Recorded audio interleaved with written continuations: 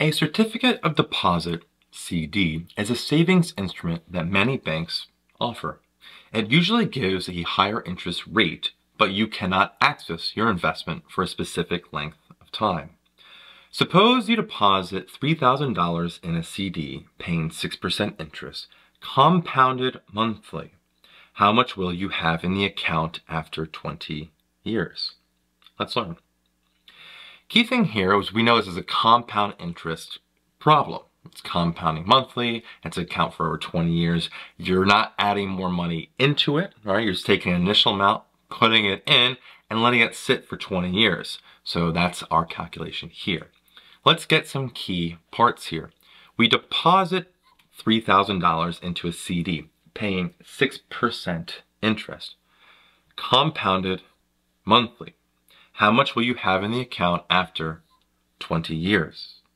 Well, our formula here, like I said, for the compound interest formula is our end balance after n years is equal to our initial starting balance or principal times 1 plus our rate over the number of compounding periods in 1 year to the power of n is the number of years, write that down, it's fine, times k.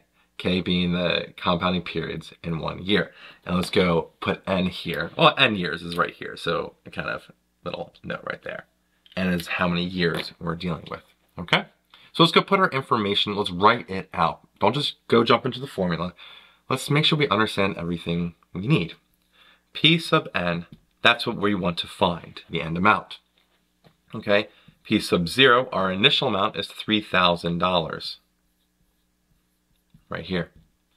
Our rate is a 6%, but as a decimal, 0.06 right there. Make sure it's as a decimal. That's a common mistake I'll see.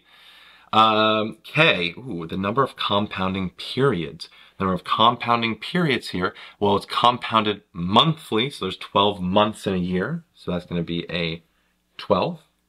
And then we have our n, let's go n here, number of years, 20. Okay? Just for the record, if you're compounding quarterly, there's 4 quarters in a year, that would be a 4. If we're compounding semi-annually, that's twice a year, so it would be a 2 there. And it's compounding annually, that only happens once a year, that'd be a 1, just so you know.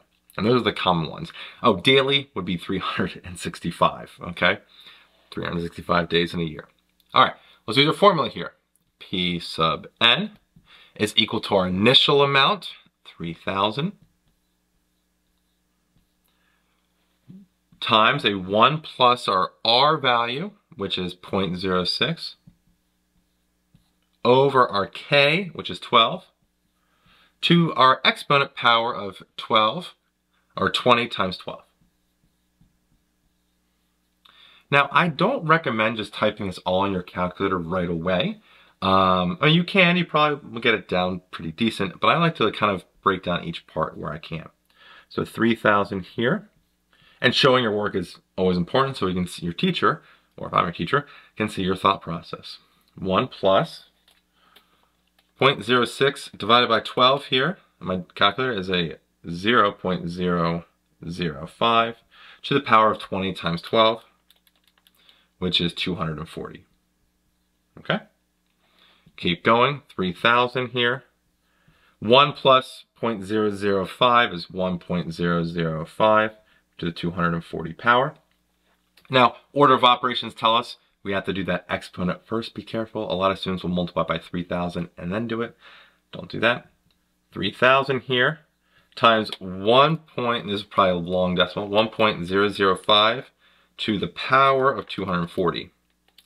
And we got a decimal that kind of goes on forever. So what I'm going to do here is 3.3102044476. I'm just going to use the whole value in the calculator.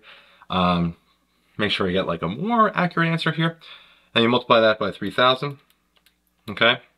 And we get a 9,930.613427. Now, we want to round that one though to the nearest cent because We're dealing with an amount here, okay? So we have to deal with cents. We're not gonna have a fraction of a penny. So our end amount rounded, 9930.61. 3 keeps it a 1. So what we have here is our end amount here is $9,930.61 rounded after we've had the account for 20 years. Well, I hope you learned something about compound interest and how to calculate it. And as always, thanks for watching.